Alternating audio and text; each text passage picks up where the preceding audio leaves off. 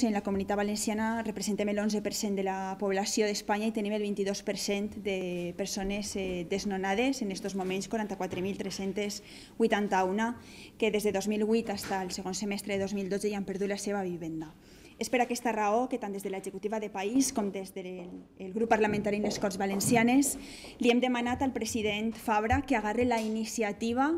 i lidere propostes per a reivindicar en primer lloc al senyor Rajoy, per a dir-li que els dos reials decrets que ha aprovat en aquesta matèria són un fracàs i que no estan produint els efectes que se requereix per a pal·liar aquesta sangria dels desnonaments, i en segon lloc per a que faça efectiva ja d'una vegada, després d'un any i 3 anuncis i ser pla per al lloguer de persones desnonades,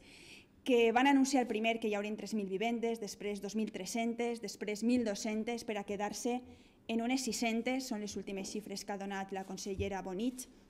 per a persones que han perdut la seva vivenda per haver sigut desahuciades.